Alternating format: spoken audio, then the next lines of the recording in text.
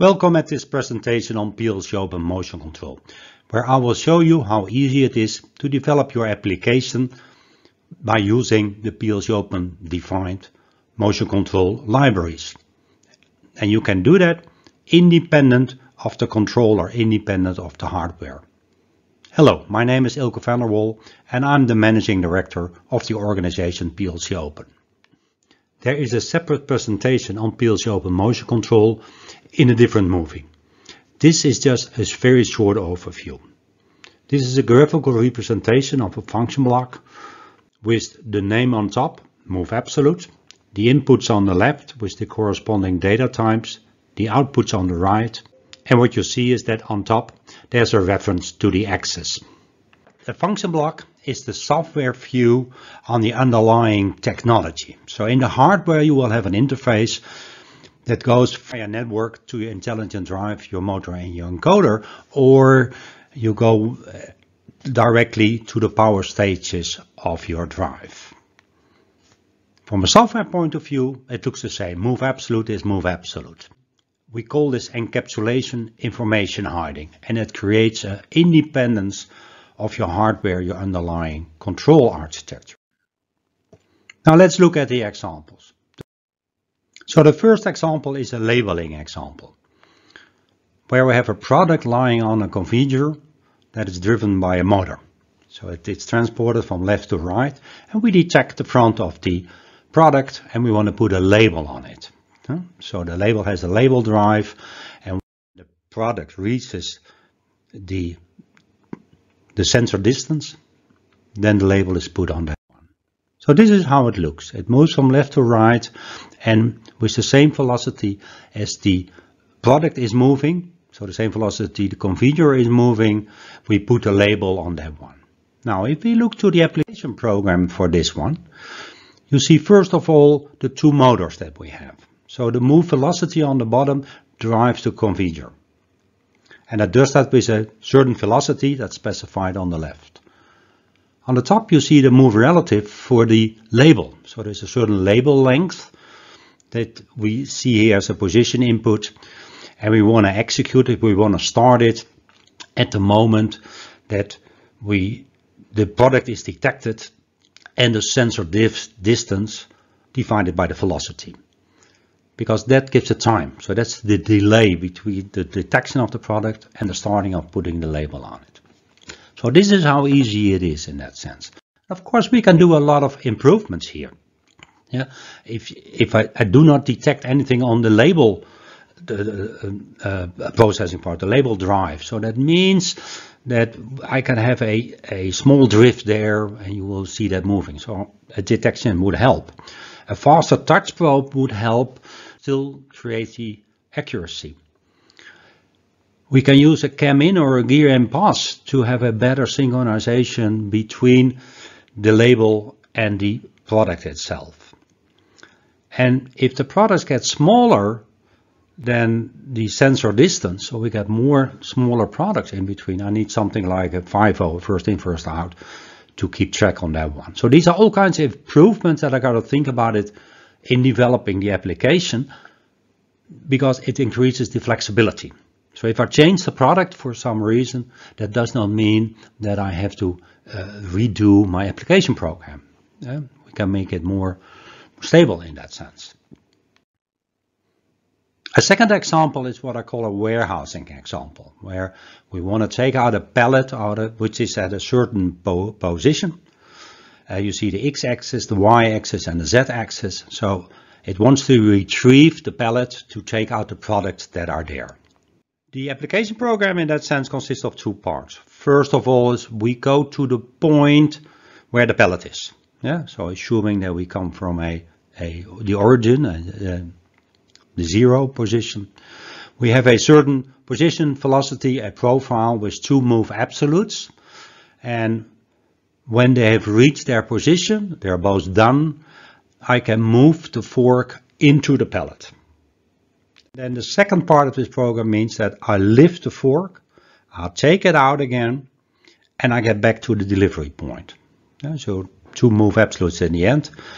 And the fork lift is a move relative in this sense, and the move absolute is again to take it out. Simple.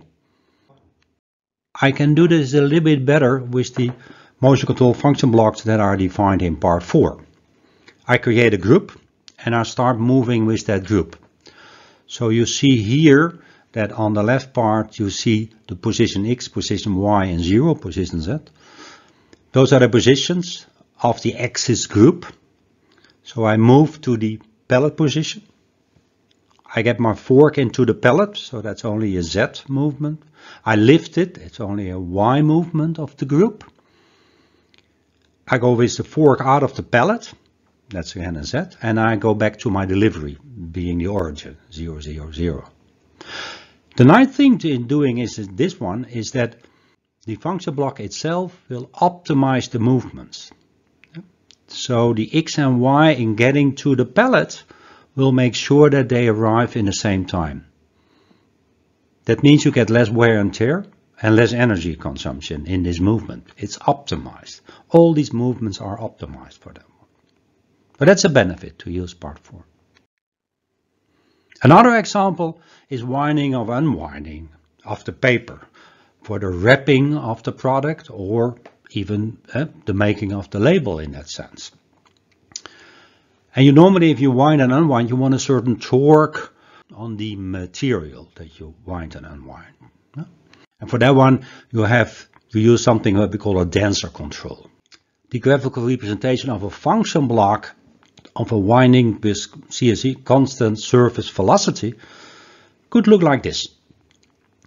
We have a spool radius, minimum, maximum radius when we're done there, and a profile, acceleration, deceleration, jerk, the velocity, busy in velocity, error idea, standard. Internally, if we double click it would open and we see the standard function blocks that we use there. So move velocity, a stop, and we have to calculate. So we have to define certain aspects in order to get this functionality up and running. And you see how we generate the in velocity to the error and the error idea. So internally, this is the functionality of the function block itself. And then we encapsulate in that sense.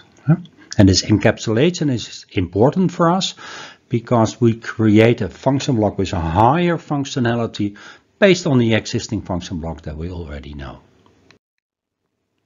And that's important for us in creating your application program in a reusable way in that sense. So you use the basic function block libraries like motion, logic, and with that, very much like shown with the winding, you create your own function block libraries which contain a higher level functionality, much closer to your application, your specifics there. And your application software in that case gets very small because it just calls the instances of these function blocks. And we always advise to have on top of that one a state machine. So the behavior of your machine or of your production line, or even if a part of your machine, is the same all over the different products there. That's easier to start it up, to control it, and to even do your maintenance on it. PLCopen Motion Control consists of a suite of specifications, and that resulted in a suite of implementations from a high group of suppliers. And that means that we have a very fast growing set of users in that sense. And because they see that this provides a suite of advantages. Like mentioned, the details are in a different movie on this matter. So these are just the examples. Basically, PLCopen merged logic, motion and safety onto one platform that provides you structuring, decomposition, reuse and in the end less training. Once you learn it for one platform, you can use it on any of the platforms that are supported. On top of that one, we added communication, exchange, and we do training guidelines. There are separate presentations on all these items, so check on those. Our tagline is for efficiency and automation, and I hope I showed you that by using our libraries, you can become more efficient in developing your automation applications. Of course, we need your help too. We need your help in getting the specifications done to make them usable for your environments, and you can support our organization by joining as a member and make your voice known.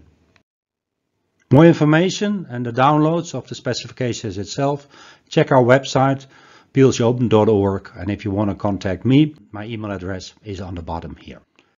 Thank you for watching. There will be more movies available, so keep in touch with us, keep in contact, and I thank you for your time and attention. Bye for now.